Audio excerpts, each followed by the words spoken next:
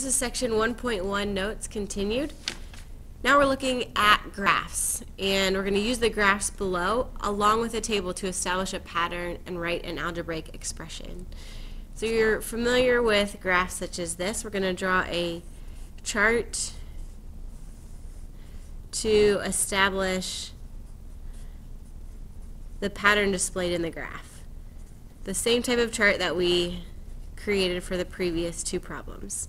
So you can see the inputs. Here are the x values. So we have the inputs of 1, 2, 3, 4, and 5. And we want to establish a pattern for n, for any input. The process, then, let's see first, let's enter in the outputs. So we have 2, 3, 4, 5, and 6 as our outputs associated with our inputs. 2, 3, 4, 5, and 6. So what is the pattern? What is the process? It looks like for each input to get to the output, we just add 1. So we have the 1 plus 1, the 2 plus 1, the 3 plus 1, and so on. And therefore our rule becomes n plus 1.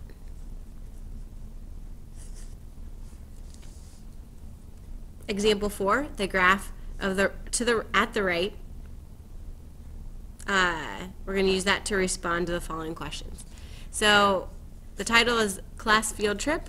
We're looking at the number of students on the x-axis as our input and the bottles of water as our output, or y values. So you can see the pattern. We're trying to establish a pattern. How many bottles of water are needed if 5 students attend? So we can see if 1 attends, we need 2 bottles. And so we can start to see this pattern. 2 students need 4 bottles, 3 students need 6 bottles. So you can imagine that 4 students would need 8 and 5 students would need 10 bottles. So how many bottles of water are needed if 20 students attend? So it's become evident, hopefully, that each student needs 2 bottles of water. So for 20 students, we would need 2 bottles each for a total of 40 bottles. And lastly, how many bottles of water are needed if n students attend? So we would just make our rule 20n. Complete the tables below. So we're going to use the figure here, and you can see the pattern establishing of adding a row for each new figure. It says draw the next 2 figures, so we could go ahead and draw. Oh, I already got it. So we have 1. We actually have kind of this column establishing. So we have our first row, and then we add on 2 to the next row, and then each preceding row would also have, let's see, so this is our second, and so we add another row here for a total of 5. And so we just need to add that next row. So for this one it would be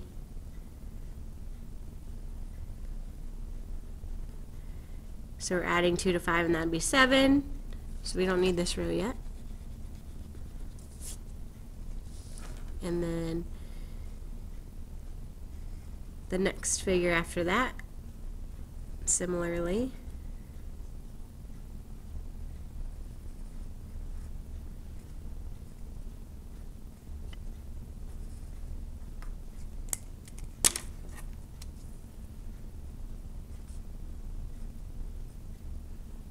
Running into there a little bit, sorry about that.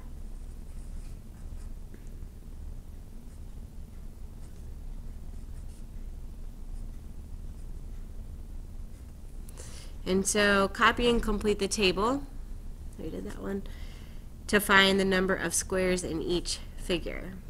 So we see here that we have the input in, oh, we skipped A. We'll go back to A. The input for our first figure is 1, and the output then would be 1. There are 3 squares in our second figure, and we add, not 3, 3 plus 1, 4. And then we have our 4, and then we're adding on 5 more, so that's 9. And then in our next one we have our 9, and then we're adding on 7 more, so we get 16 and 25. So maybe these numbers look familiar. In the first one, the process we can start to see is to multiply the figure number, the input, times itself.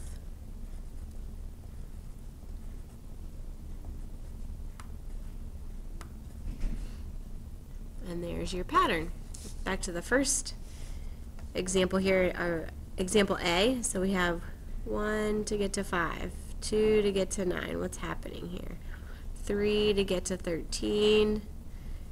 So are we doing times 4 and plus 1 is what it looks like here? Times 4 plus 1. So 5 times 4 plus 1 would be 21. You can also see the pattern is going up by 4 each time, and that actually helps us if we look at just the outputs to establish what we should be multiplying by. So we have then for the nth input, the output would be 4n plus 1.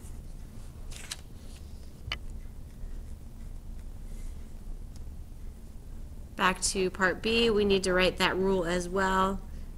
We copied, and now we need to write our rule, which would be n times n, or n squared.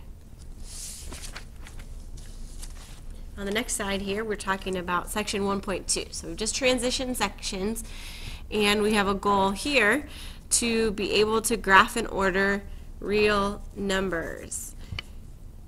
And so also to be able to identify properties of real numbers. So 2 different goals. First, you've probably seen this figure before, this Venn diagram, which helps us to consider all of the different groups of numbers. First, we have the natural numbers, and those are counting numbers. Those are the first numbers you talk about in kindergarten. And we use an n to represent natural numbers. The next set we learn about 0 is whole numbers. So that's a W for whole numbers, and all of the whole numbers, the natural numbers, are all included within the whole numbers.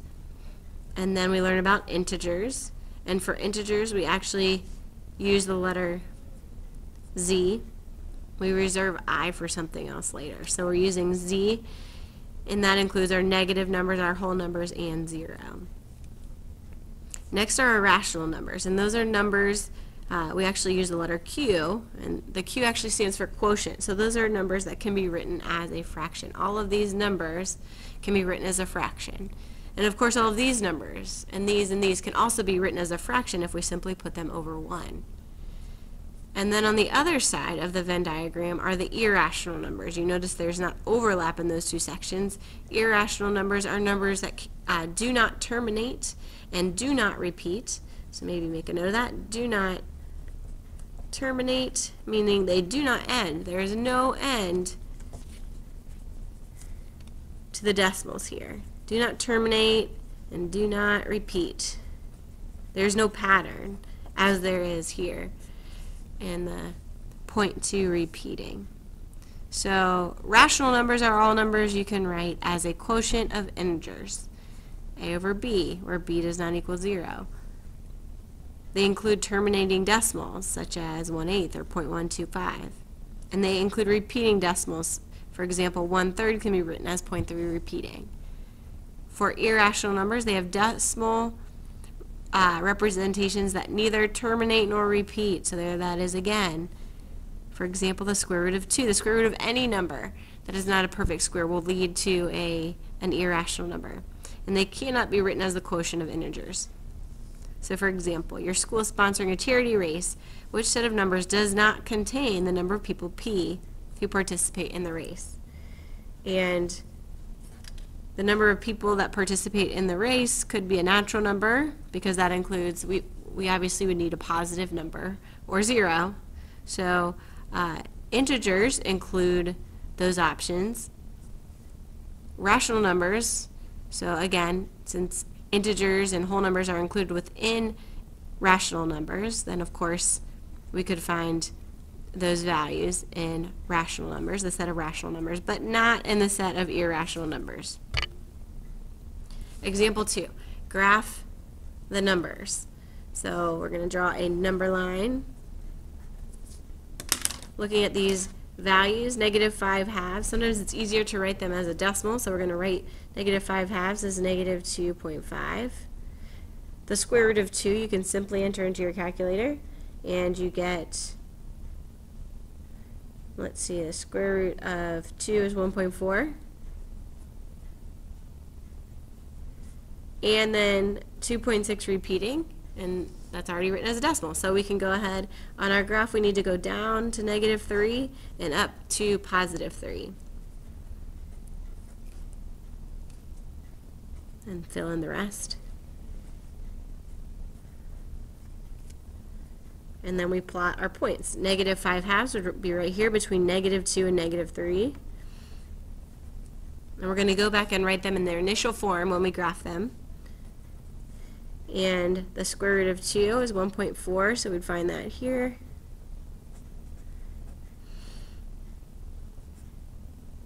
Oops, square root of 2.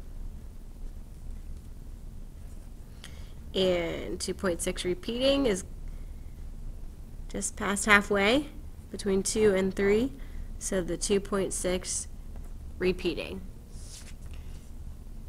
Next we compare the square root of 17, which would be an irrational number since 17 is not a perfect square, and 3.8. So one easy way to do that would be to think about, well, what is close to the square root of 17 that is a perfect square, and that would be the square root of 16. So the square root of 16 we know is 4.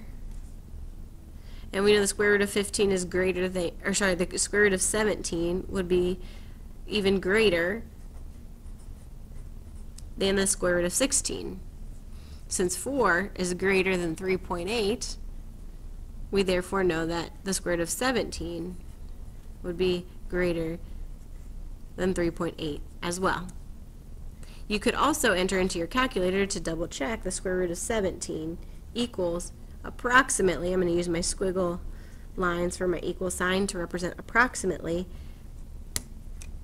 equal to, so square root of 17 is approximately equal to 4.123, which of course also is a greater than 3.8.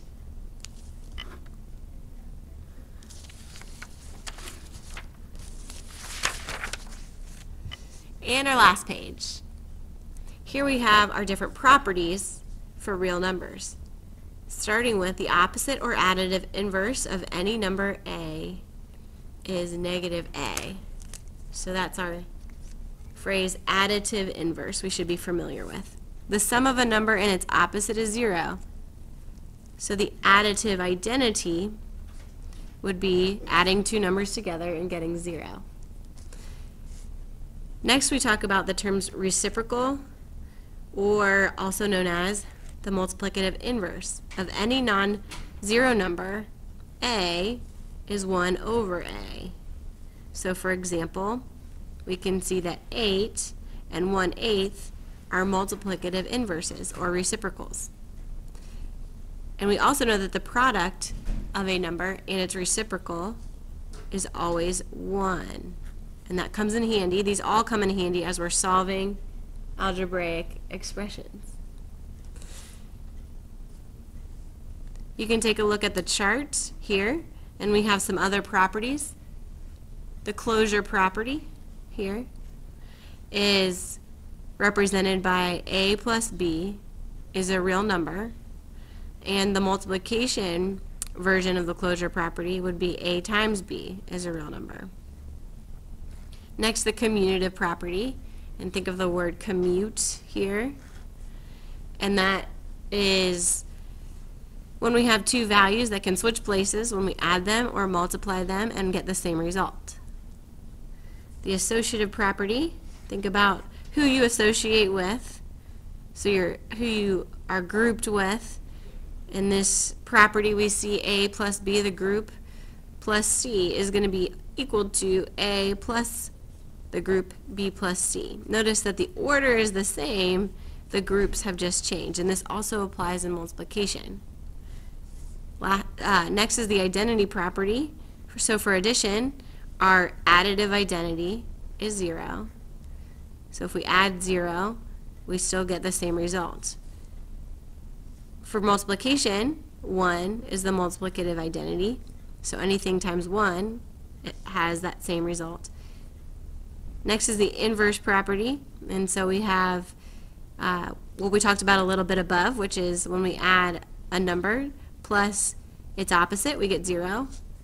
And when we multiply a number times its reciprocal or multiplicative inverse, we get 1. And of course, A cannot be 0. That would make the denominator 0. And lastly, the distributive property. And the distributive property is when we have a value outside of parentheses with an operation happening, addition or subtraction within the parentheses, we distribute the value outside. So A times B is AB, and A times C is AC. Which property does this equation illustrate? So we have some examples here. So we have negative 2/3 times negative 3/2 is 1. So that's your multiplicative inverse.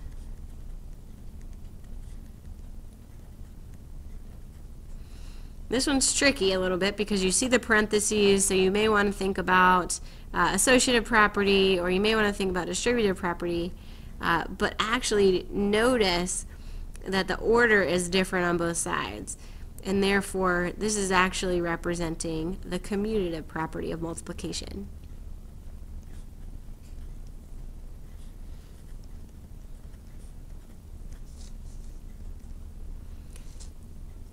And lastly, we have 3 outside parentheses, g plus h plus 2g. And now in the result we have 3g plus 3h plus 2g. The 2g stays the same, so what's different?